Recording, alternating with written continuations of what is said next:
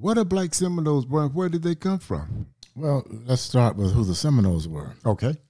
The Seminoles were not a single tribe. The Seminoles were a combination of several of the southeastern tribes. Okay. Most of them were Creek, but others were Cherokees and Chippewas. So these were the southern tribes that the U.S. government under Andrew Jackson wanted to remove them from the southeastern states so that those states could be settled by white people. The Indians were in the way.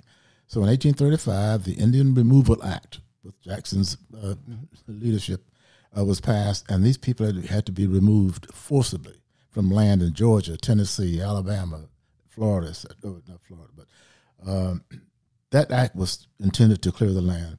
And some of the Native Americans, now most of them agreed, or at least they complied and left. Some of them said, no, we're not going to be removed to the west. We're going to escape into Florida. And they became known as Seminoles. As I said, most of them were Creek, but there were also other tribes as well.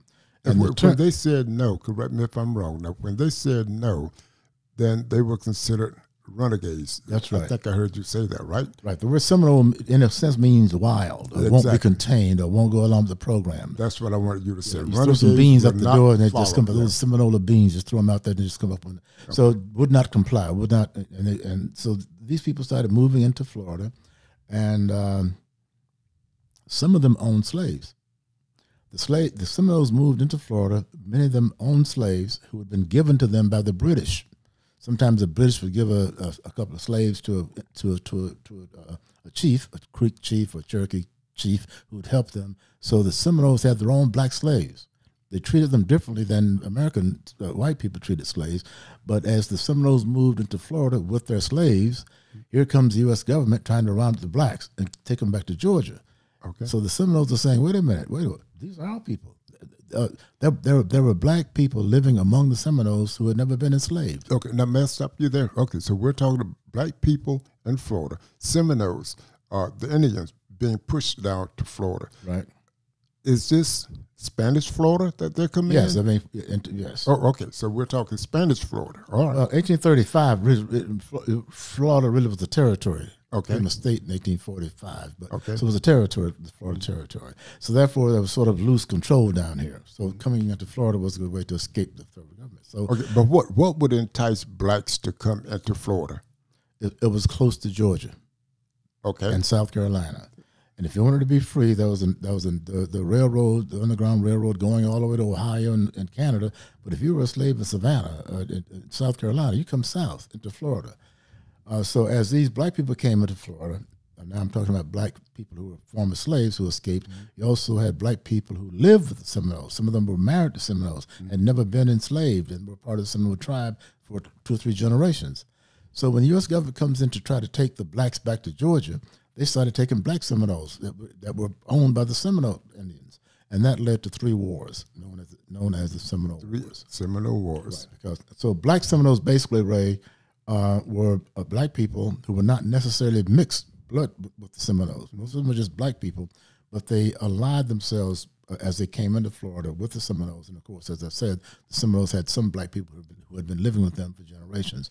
So these folks were basically the black Seminoles, and they lived close to the Seminoles. The Seminoles copied them, they copied the Seminoles, and they managed to survive in wilderness Florida. And I'm going to assume that one of the reasons that blacks who crossed into Florida, former slaves, lived close to the Seminoles for some kind of protection, because there were always slave hunters coming back in to try to they protected them, each other. No, when there was a threat, the U.S. government troops were getting too close, the blacks had their chief, the Indians had their chief. They would join together and fight to resist the military taking them out of Florida. Okay. So there were, in some ways, we need to recognize that the blacks exchanged cultures with the Indians. They helped each other. So it was not just a matter of the Indians taking care of the blacks and teaching them how to survive in Florida. Some of these blacks had been in Florida for quite some time. They could help the Seminoles. Give us some examples of how some of these blacks helped the Seminoles, like Abraham, for example. Who was Abraham? Negro Abraham. Negro Abraham. Who was Negro Abraham? He survives in the history book as a black Seminole who was very instrumental in acting as an interpreter for the Indians in their dealing with the U.S. Army. He was a character. Wore turbans, and he was extremely cross-eyed. There was a photograph of him with these Indians, and he was so cross-eyed that the Indians thought he was divine, had some special gift from God. But he was a very effective interpreter for the Seminoles. They depended upon him. As it turned out, Micanopy, one of the last of the Seminole chiefs, would make a move without checking with Abraham. In fact, he would stay in the Negro camp about as often as he stayed in the Seminole camp. So he was a very instrumental person in terms of helping the Seminoles deal with the military. Now he was very instrumental and very highly respected by the Seminoles, I know. But is this story that I've heard true? The other guy whose name keeps popping up when you read about Black Seminoles, it's alleged that he would sell gophers to the Seminoles. Oh, you're talking about John Horse. He kept selling the same gopher for a quarter or something. Yeah, that was John Horse. Oh, okay. So John Horse is a real character? John Horse, absolutely. He was born in near Thornona-Sassa, Florida. Mixed race. Very smart. As a boy, he would go out into, gophers. People don't know that in Florida, gophers are like a turtle. We call them highland turtles. Right. And it's very edible. A lot of gopher meat is, I don't particularly like it. A lot of folks like that. But the gopher legs, specifically, people would eat. So this boy in his teens would go out and collect gophers and bring them in and then sell them to the army encamped there in Tampa. But what he would do is he would sell the same gopher to 4 or 5 different people. They didn't really know, and ended up making a lot of money just falsely. But it gave him close contact with the soldiers, and he knew the military culture, and he knew Indian culture, and he knew white cultures. He was a very, very well-placed person.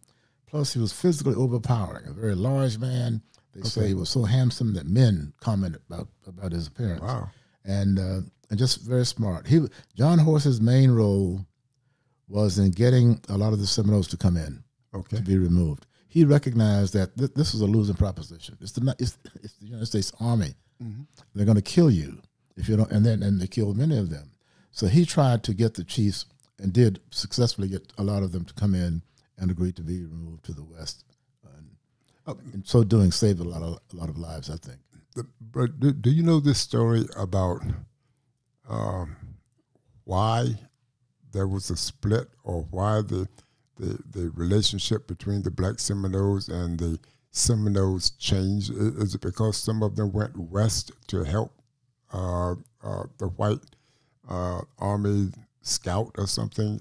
I read that someplace. Well, some of the Black Seminoles in Florida who were removed to the west became buffalo soldiers.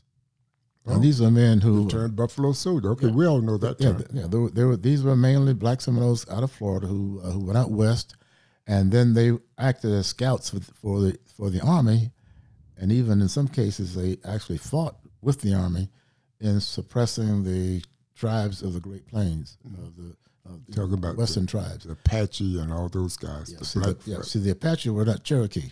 So you can mess around with Cherokees in Tennessee and North Carolina.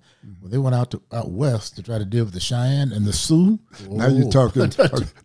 Sitting Bull. It was a different story. Yeah. But isn't it interesting that black men who themselves had been pursued by the army when they were in Florida get removed to the west, Oklahoma. Most of them were displaced to Oklahoma. They now become an instrument of the U.S. Army in pursuing another minority, the Native Americans. But they did. Some of them did. In fact, there's a photograph of John Horse's son in the West in his buffalo soldier uniform. Have we ever had a face-to-face chat with Chief Osceola here in South Florida to talk about the history between blacks and the Seminoles, and how the Seminoles feel about blacks today? Well, I'm disappointed in the Seminoles because, the Seminoles started these casinos, and they started making a lot of money. True. On their sovereign territory. So Seminoles who can prove themselves to be Seminoles get part of that money. And it's a lot of money. Of course. when the Black Seminoles applied to be a part of getting the money from the casinos, the Seminoles said no. They refused to allow them to be equal participants in collecting money from the casinos. So there's a rift between Black Seminoles today and the Seminole tribe over that. Now, I understand that in terms of the money, the Seminoles are actually making a lot of money, and, you know, they have the casinos and all. They have a lot of properties. But the actual Seminole people themselves are not getting that money. You know, they're not all billionaires now. And the story that I've always gotten was that that the chiefs always wanted to make sure that they maintained their culture. That, you know, you don't just give a whole bunch of people millions of dollars; everybody would leave. Well, it wouldn't have been millions, but it's a very, very substantial sum that would go to each man, woman, and child. And I don't know how the tribe is dispersing that money. I assume that the folks who can prove that they're Seminoles do get that money. So, but I don't know. I'm dipping in something I don't know that much about. I only know that they won't allow Black Seminoles to be a part of the legitimate collectors of this largesse. Okay, now I understand that is there an annual celebration or something of the Black Seminoles? They're mostly in Oklahoma now, right? Oklahoma and Mexico. In Mexico. Yeah, it's not don't they get together once in a while? Yeah, about every 2 years. They meet near Jupiter. Mm-hmm. And they meet there because that's the point in Florida where many of them were shipped west from Jupiter. There's a lake. There's a river that empties into the ocean at Jupiter, so they could get ships in there. Why isn't that more widely advertised so that people could actually come and see, meet, talk with, and learn the history of Black Seminoles? That's almost hidden. Well, it is. It is. You know, the Black Seminoles were involved in the Dade Battle. Mm-hmm. In 1835. Colonel Dade? Well, he was a major. Oh, Major Dade. Major Francis L. Dade. Well, let's make sure that our audience know that Major Dade is the same gentleman that Miami-Dade County is named after. So that's who you're talking about. Francis L. Dade, yes. Mm-hmm. White military officer, a major. He was stationed, we're talking 1835, in Fort Brooke, which is now Tampa, military camp there. And Ray, there had been an agreement with the Seminoles. It's called the Moultrie Creek Treaty. Moultrie Creek Treaty. And in that treaty, the American government agreed that Indians had the interior of Florida. White people had the land 12 miles along the coast. All that was white people's land. But once you go 12 miles inland, that's Seminole country. And by that treaty, white people could not go into Seminole country without permission. Mm-hmm. Anyway, there was a fort near Ocala. Mm-hmm. The Army decides to send a cannon up to that fort. And that fort is in the interior of Florida, in Seminole. Okay. They didn't ask the Seminoles if they could do that. They just had Dade leave that December and start marching towards Fort Ocala with 107 men and this cannon.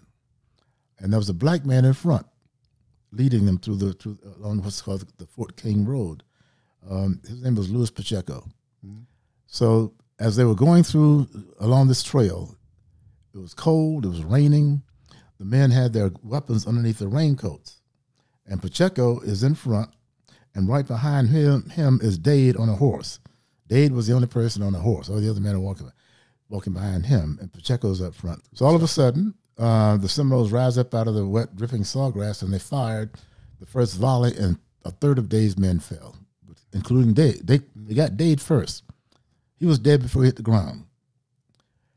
When this happened, instead of running and spreading out in the sawgrass, Dade's men cut down little trees and stacked them into a triangular fort, and all of them, the survivors, got into that little fort. It still does. It's replicated on the Dade battlefield today. You can see it. So here you have these white men, the ones that survived, in this little enclosure, and the Seminoles were getting ready to leave. They were done. They knocked out a third of Dade's men, killed a military officer, but they looked back and they couldn't resist. All these men in that little fort, they went back and they shot and killed whoever was still apparently alive. And then the Seminoles left. They took that 3 dead warriors with them and they left. In comes 50 black Seminoles on saddleless horses. They ride up. And they get down, dismount, and they go into this pit with their knives. And they cut the throat of everybody who was still alive. Some of Dade's men were still alive. And then they ride off. The Indians would not let the blacks participate in the actual attack on Dade. But after the attack, they were able to come in and wipe out the rest of those who survived. And that was known as the Dade Battle, 1835. Now, mind you, this was decades before Custer bought it at the little Bighorn in Montana, where 288 men were lost. So when Dade got slaughtered with his men in Florida, it made news all over the country because it had never happened before when Native Americans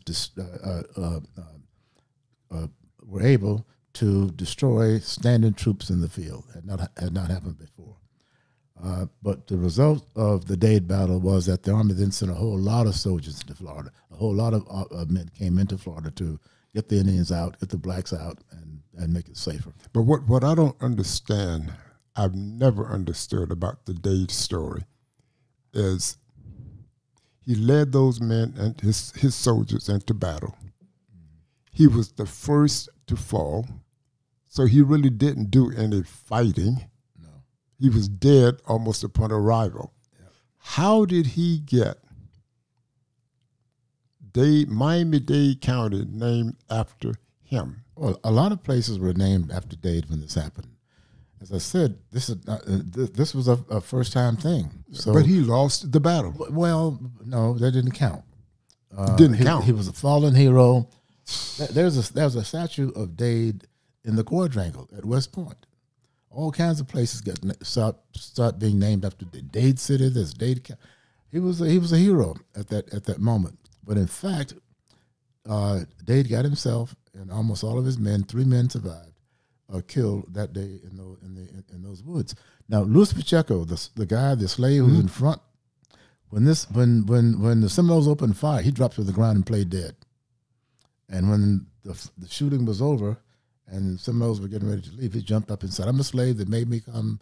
So Jumper, the chief who led that raid, took Luis Pacheco as his slave. Now, I've heard stories about Jumper. Okay. Yeah, so when Jumper got removed to the west, he took Luis Pacheco with him. And that's how Pacheco got out of Florida. But, Black Seminoles. Huh? Black Seminoles. Black Seminoles, indeed. And they're still with us. Give me an estimate, if you know, of how many Black Seminoles are there, counting the Mexicans, the Oklahomans. How many? I have no idea, but probably a few thousand. A few thousand. And they still maintain the Seminole culture with the dress and. Yeah. John Griffin, a good friend of mine in Groveland, Florida, was a Black Seminole. I visited him several times. What were you doing in Groveland? Or looking into the Groveland 5? The Groveland 4. The Groveland 4. Yeah. Well, let's save that for another day, another story. By all means.